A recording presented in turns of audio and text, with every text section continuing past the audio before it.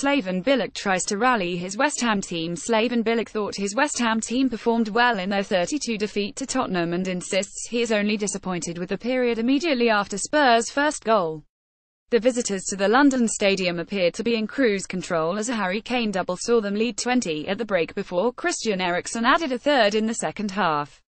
However, the Hammers rallied late on and pulled 2 goals back, aided in part by the sending off of Serge Aurier, but were unable to find a crucial equaliser as time ran out. Match report: West Ham 23, Tottenham. Spurs survive late pressure to claim all 3 points at the London Stadium despite a 4th defeat of the season. The under-pressure West Ham boss insisted his team had played well against an impressive Tottenham side. "For me the first half was nowhere near 20 for them," the Croatian boss said after the game. "Up until the first goal it was at least a very even game.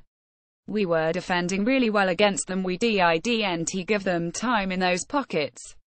4 or 5 times we were in really promising situations, but we didn't capitalize on that.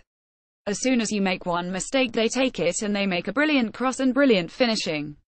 The only period of the game that I am disappointed is after the first goal. For those 5 minutes we were in shock and then they scored another one.